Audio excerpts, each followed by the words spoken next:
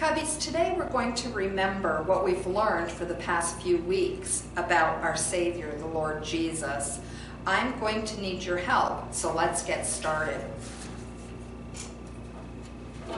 Here is our first picture. Who is this man wearing the camel hair clothes? Yeah, correct. It was John the Baptist. What was he doing? Very good. He was telling the people to stop sinning and obey God. Then he was baptizing them with water in the Jordan River.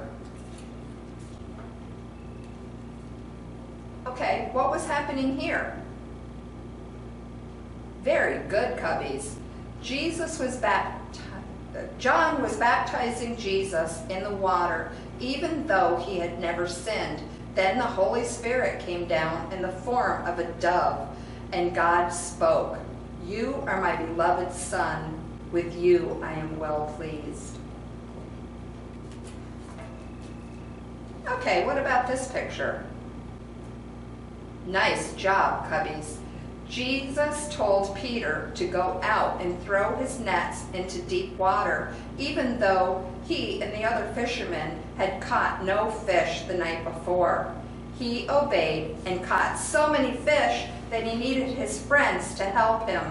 Then Jesus called his 12 disciples to be fishers of men. Okay, and the next one, what's going on in this picture? That's right, Cubbies. Jesus and his disciples were out in the boat, and a big storm came. Jesus was asleep, and they woke him up, saying, "Don't you care if we drowned?" Okay, and lastly, this picture. Yes, very good, Cubbies. You have all been such great listeners. Jesus just spoke to the wind, and the wind and the waves obeyed him. The sea became calm because Jesus is God's Son, and he is God.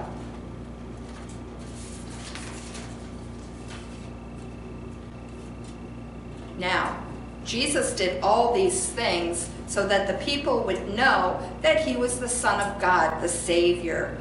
God sent the Savior. Cubbies, let's say that together.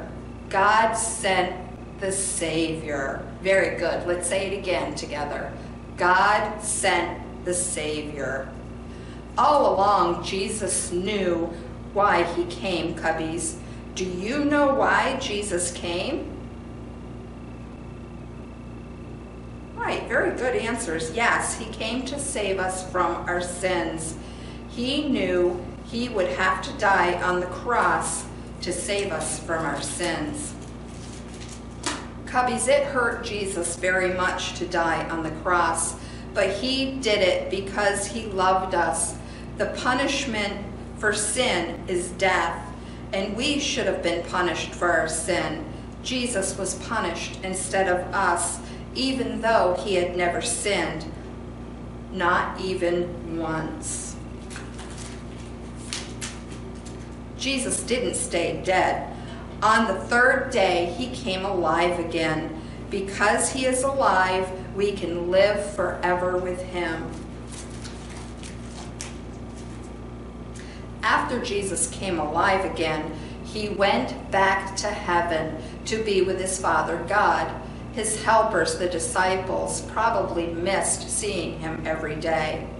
It's sad we can't see Jesus every day now, even though we know his Spirit is with us.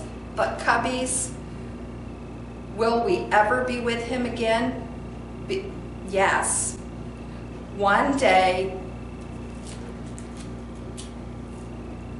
Jesus will come down from heaven on the clouds, and he will take his followers to be with him forever in heaven. Many of us are followers of Jesus. How do we become a follower of Jesus? Yes, we become a follower of Jesus when we trust Jesus as our Savior. and grow to know, love, and obey him more and more every day. We also tell others about him. Let us pray. Thank you, God, for sending your Son Jesus to be our Savior. I pray that we will all love you and follow you more and more each day, and to tell others about your love. In Jesus' name we pray. Amen. Thank you for joining us again today at Cubbies. Bye for now.